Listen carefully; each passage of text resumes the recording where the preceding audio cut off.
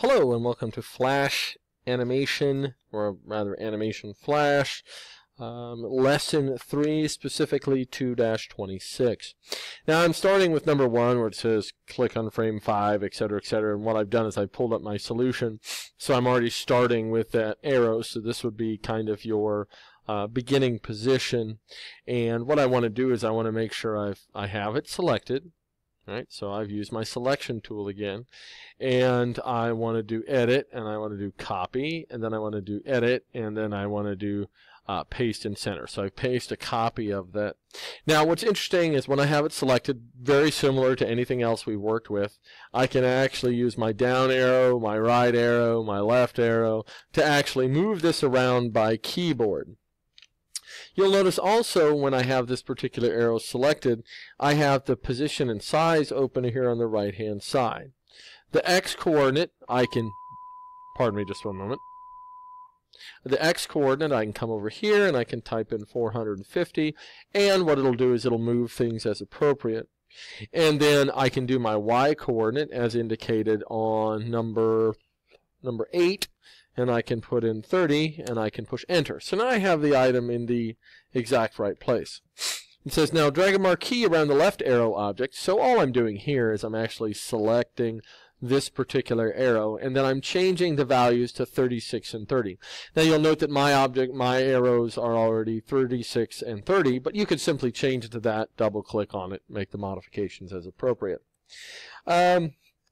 Let's see, we're going to click our free transform tool, which looks like this, and you'll notice the free transform tool then appears around it. Now, the page on page 2-27, they talk about moving things. The very first thing we're going to do is we're going to deal with transforming. So I can actually grab it like that. I can grab it here, do like that. I can grab in the middle, and I can change my middle so I know my rotation point on which it rests if I so choose. I can make it smaller, I can make it larger, and then of course I could just Control Z it all the way back to normal. Right, so here we go. The other thing I can do, as it indicates in Flash 2-27 number 3, it says click the scale option. And remember, when I have objects selected here, below this line right here, a menu option selected here, below this item here, I have something called, let's say, the scale option, which is right here. Now what I can do is I can modify that, since I have my scale, and drag each corner handle towards and then away from the center of the object. So I could actually grab this, right? So it actually makes it larger or smaller because the scale is locked in. So I can modify the scale as appropriate. And then of course I can edit, undo scale, set it back to normal. It's all good. Alright, so and of course I can continue with my scaling options, dragging it down, Control Z, blah blah blah.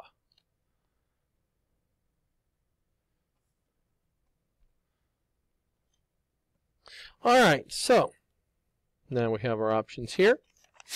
The next thing we're going to do, we're going to choose our free transform tool, and we're going to choose this bad boy right here with this one selected. Now, what it wants to do, and I actually have selected the wrong one, I'm a bad person, so I'm going to select this one, now I have it, and now what I do is for my free transform under rotate, I'm going to go ahead and put a 45 in there. So there's my 45 degrees. And let's see, then click and drag the upper middle hand to the right. So, what I can actually do then is if I want to, you'll notice if I take my mouse pointer, what it's saying is, as I take it here, I see that little circle. I can actually drag this around and modify values as appropriate. I could also come in here and change it to whatever I want it to be.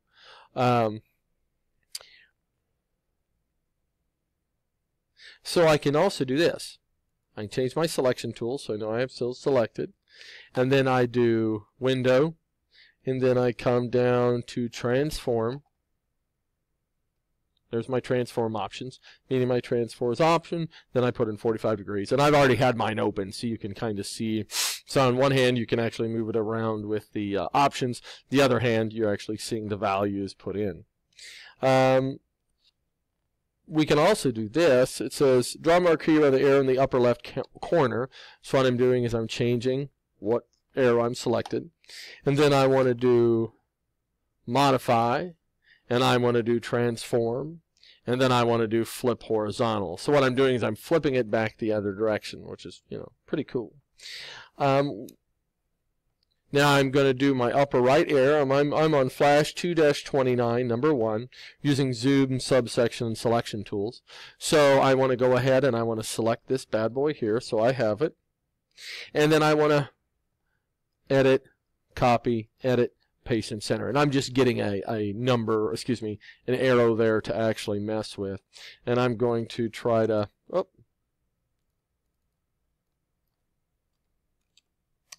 there we go. So now I've put it back to normal. Now, in this particular case, they're telling you to zoom in. However, you don't necessarily need to zoom in. I'm going to hit my subsection tool, click on it, and I should have, you see how my mouse pointer turns from an arrow to a solid dot, and then I could take it here, and it's that open dot there. What that's indicating is I can actually grab on the handle and size out that part of it. The next thing I want to do is I want to draw, now, and of course you can modify this way beyond what it's talking about, but that allows that subsection tool here, allows me to change the individual tool, where this selection tool is basically I'm taking the whole thing as a group, and you notice it still has the, let me just undo that here, undo move. It still has both the fill and the swatch in it. And if I want to take it all, highlight it all, grab it, now I've got it all as one big group. And then I can also Control Z back to my non-messed up arrow. The next thing I want to do is I actually want to draw a circle that I can modify. And let's see, I want to use the object drawing. I want to do the oval tool, and I'm going to use my shift button, and I'm going to draw something that looks like this. Now what I can actually do is I can grab my selection tool, and if I take my mouse pointer over to the side right here, I can left click and hold, and I can drag it right here, and you'll notice it allows me to change the size of the oval. And of course I can certainly change it in many, many weird ways, far beyond what it is. And of course to move it back to normal. And that was the end of 2-29, specifically figure 39 that gives you an example of that. Alright, so it says on page 2-30, insert a new layer above layer 6, which is, this would be this layer 7, and frame 30. So I'm on layer 7, frame 30. There's nothing on it. What I want to do is I want to get the rectangle primitive tool. And the rectangle primitive tool is going to allow me to make further modifications to the rectangle. So what I do is I come along my oval tool, I choose rectangle primitive. After choosing rectangle primitive, alright, so I come along, I can reset this so it all goes back to normal because I've messed with it. And that reset tool has a tendency to reset it all. Now what I want to do is I want to use my rectangle tool like this. So here's my rectangle tool. And if I take my selection tool and I grab the upper right corner handle, which is this one, as I drag it in, you'll notice I'm actually changing the way that particular square looks. And I can edit, undo, change primitive. Now, one of the things that I did when I created this is I didn't hold my shift key in order to create a good solid rectangle. Square. I actually made kind of rectangle. So if I click my shift, oh poo. Let me undo that bad boy. Boop. Alright, so I'm going to reset it so I lose all these values. And now when I draw it, I'll put my shift key so I actually draw a real rectangle. And now if I come along with my selection tool like I was doing, I draw it in, and I'm actually turning it into a square. You'll notice before I had two handles there indicating that I had more of a rectangle effect. This is now moving away from that.